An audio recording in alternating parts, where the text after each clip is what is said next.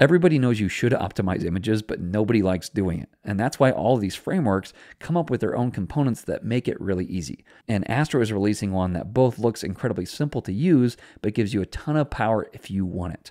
It's effortless image optimization. Now, just a note that you do have to use this with Astro components. There is a functional option as well for the Astro image, but that has to be used only on server side. Now, what are the advantages? Well, it figures out the width and the height of your image by default and prevents any layout shift. It also loads it lazily, so it doesn't load images until they're in the viewport. It sets a decoding to async, and on top of all of that, you can pass in whatever attributes you want.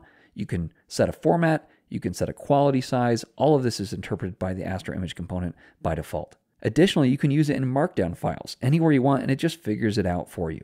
And best of all, it's as easy to use as an actual HTML image tag. All right, let's go ahead and jump right in. Hey, what's up? My name is Chris, and welcome to Coding in Public. As you can see, I'm using the basic blog template that comes with Astro, or that you can get with Astro. The only thing is I'm upgrading it to Astro 2.6 and above.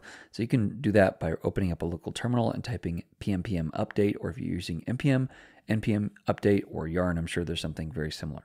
Okay, so now that I've got Astro 2.6 or above, and you can grab this finished code in the description if you'd like to, I'm going to go ahead and show you kind of the basics of how to get started with Astro. Secondly, how to use it in Markdown, MDX, or MarkDoc. And then finally and thirdly, how to use the functional version of the Astro Image component. So first of all, there are 3 steps you need to take to get started with Astro Image. The very first thing is only because we're not yet at Astro 3.0.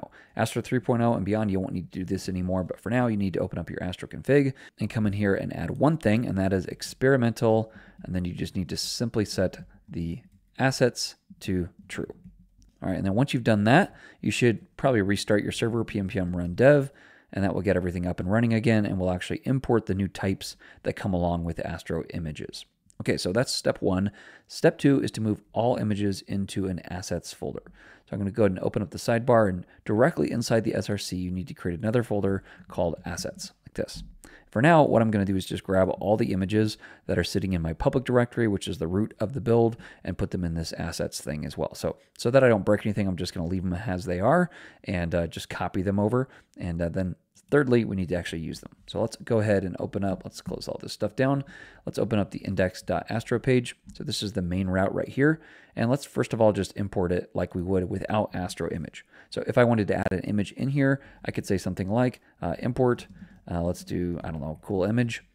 And then we'll import this from here in my assets, placeholder about, sure, that works. Okay, so now that I got this cool image, normally what I would do is come in here and add an image tag, and my SRC would be cool image.src, and we'll just leave this as, well, let's change it to like person head or something like that. Okay, and that works just fine. It's just a normal image component. You'll notice though, if I come over to the network and reload with the image selected, that it's 73.3 kilobytes. So not massive, but also not very small. So let's change this up and use the Astro Image component. So I'll just import image like this from Astro at assets. And I have the Astro extension for VS Code, which gave me that autocomplete. Now all I have to do is come down here and let's just go ahead and copy this down. And I'm going to swap this out here for image like that. Now the only other changes I need to make is I don't have to say .src. I can just grab the image and it will figure it out for me. Now let's go ahead and save this. If I jump over to the Elements tab, you're going to notice a couple of things. Once it loads in, which it has to do the first time on dev because it's actually processing this live, you'll notice that it's added several things. Number 1, it's added a width and a height. Now the reason it's done that is to offset the content layout shift that will sometimes happen on sites as you're loading. Google will really ping you for this, so this is great. You don't have to think about this, it just does it by default. Secondly, it adds loading equals lazy, which means the image itself will not load unless it's close to coming into the viewport. Really nice that it adds that for you. And then finally, decoding async. This has to do with how the image is loaded. That's my understanding. So again, these last two are for performance reasons, and this one's for the content layout shift. So I didn't do anything but switch this out, and everything is working great. So that's the kind of implementation I like.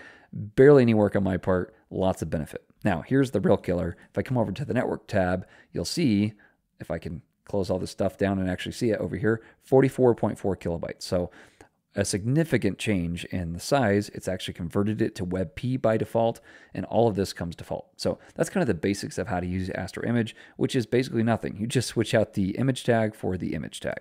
Now, there are some extra things you can add, and there's a whole list of them in their docs, which I can show you in a second here. But one of those things is format.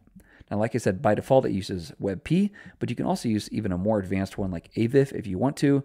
And let's see the difference here. I think it was 41.4 or something like that. And now we're down to 25.9. So again, this is a massive size reduction, and I've done basically no work at all. Now, there are a bunch of other different options as well. If I come down this way, and I'll include a link to this in the description, you can set your own width or height. So if you don't want to rely on it figuring that out, you can also set the quality as low or mid or high or max, or 0 to 100. Now, depending on if it's a PNG or JPEG, this will be interpreted a little bit differently, so they give you these kind of generic names as well. You do always have to provide an alt, even if it's an empty one for like a non-descriptive image. And then you can pass along any extra properties, so like classes or style tags or anything like that, and it just will be added directly to the image tag because it's essentially a wrapper around that HTML image. So it can accept any props that a normal HTML image tag would receive. So let's come over here, and one more time just for kicks, let's set the quality, and let's set this to something like mid. All right, and I'm even getting great IntelliSense. All right, so now using AVIF and setting the quality to mid, I'm all the way down to 8.7 kilobytes, and you can see how little work I did here. Now, here's the cool thing. If I come up here, here's the original, here's the mid version, and I can't tell a difference between those two. Now, it's not super, like, detail of an image, but even so, I can't tell any difference from that, and this is like 10 times more. So really nice that you get this by default out of the box. So that's step number one. That's just using the Astro Image component. Really easy. Secondly, let's go ahead and open up one of our posts, and we're going to add an image in one of these posts. So what is this? Blog, first post, something like that? Blog, first post. Okay, there we go. So what we're going to do, first of all, is add it in the body, and secondly, we'll talk about how to optimize up here. So in the body, now you can, in any markdown file, markdoc file, or MDX file, you can simply add your alt tag, like person head, and then as you come over here, it'll actually give you access directly to all of these. And by default, I'm going to want to use these assets one right here. So let's go ahead and pull this in, and the same exact optimization happens. Now it uses just the standard WebP, but it sets all those other things like async and loading lazy and all that kind of stuff. And if I come over here and reload, you can see that I'm down to what, 9 kilobytes, something like that? No, 44 down here. That's this one up here, but we'll talk about that in a second. All right, so right here, I'm down to 44 kilobytes instead of the 78 by default. So really easy to add this anywhere inside of markdoc, MDX, or markdown files. And secondly, how would you update this? Well, I'm going to show you two different ways.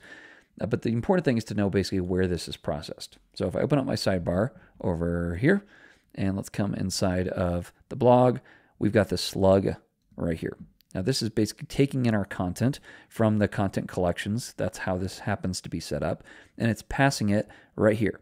But notice there's no image, but it is passing all the data to the blog post. So let's go ahead and click that, open up in here.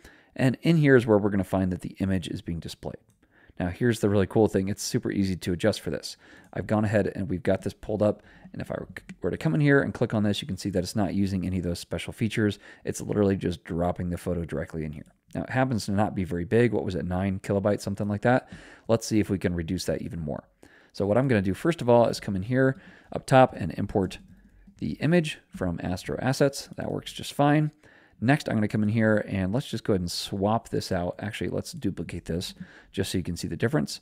And I'm just going to swap this out for image. All right, so over here, let's go ahead and look at it again. And right here, you'll notice I got all those advantages. Loading equals lazy and adds in all the rest of this. Now, because it's pulling from the public directory instead of the assets, you'll notice it did not actually compress it at all.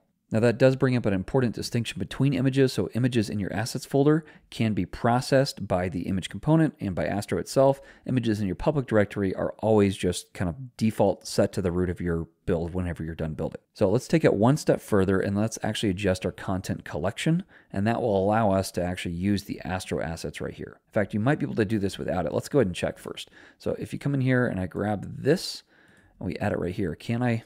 No, so it's going to error out on me. All right, so that's what I thought. So we actually need to update the config itself. So I'm going to go ahead and open up my config. And if you're not used to using the Astro content collections, I did a whole video explaining it, and I'll make sure to link that below if I remember. Now, this hero image, we can actually now get a helper function that comes along with this schema right here. And it comes in the form of a little function. So right inside here, I'm just going to grab the image, and then we're going to return the Zod object. So that's all I have to add there. Now, inside here, what I'm going to do is grab the image, and we're going to run that function, and then we're going to refine the image itself. This will be the image right here, or I can wrap it if I want to. and then we'll return some kind of validation. In this case, I might want to say like image width. It needs to be greater than or equal to 600, which would be 600 pixels. And then I can actually pass in a message if I want to, something like cover image must be at least 600 pixels wide.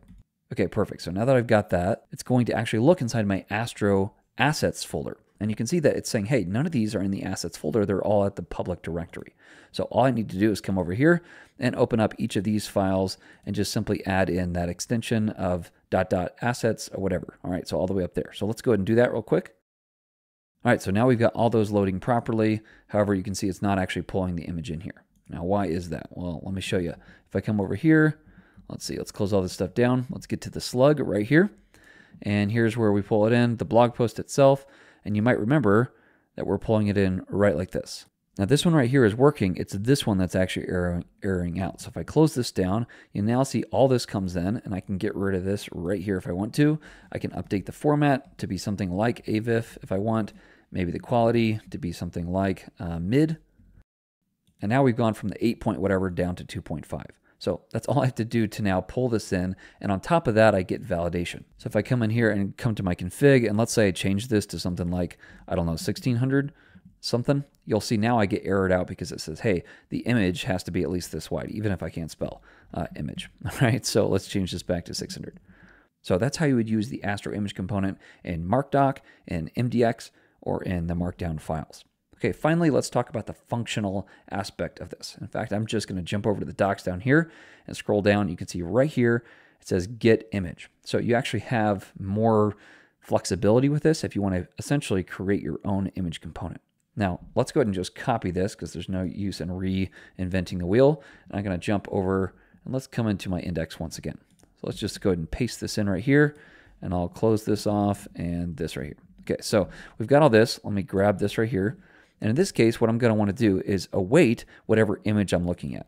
Now in this case, instead of doing the my background, I've already pulled in an image right here. So let's go ahead and use that. So this will just be cool or whatever. And then I can come down this way, and I'm just going to grab this right here off my clipboard, and let's add this to the entire body. So as soon as I do that, if I come back this way and go to the home, you'll now see I've got this as a background image all over. All right, so not exactly the best use case, but what you can see here is that I'm awaiting this function of get image. Now let's go ahead and console log this just so you can see what we're getting back. It will give us an object with 3 things in it. So if I open this up, you can see I've got an object. It's got the SRC itself, it's got attributes, and then it's got any of my options that I passed along to it. So this would be things like original parameters passed, all that kind of stuff. So this is what you get if you want to have a more customized experience. And you can use this in something like MDX to actually run this function and optimize it a little bit more than you could in like a normal Markdown file. All right, well, I hope that brief tutorial was a big help to you. And if you have any other questions, this documentation is great. As far as I know, not a lot will change between now and 3.0, but if anything does, I'll make sure to do an updated video. All right, thanks for watching. I'll catch you in the next one. Happy coding.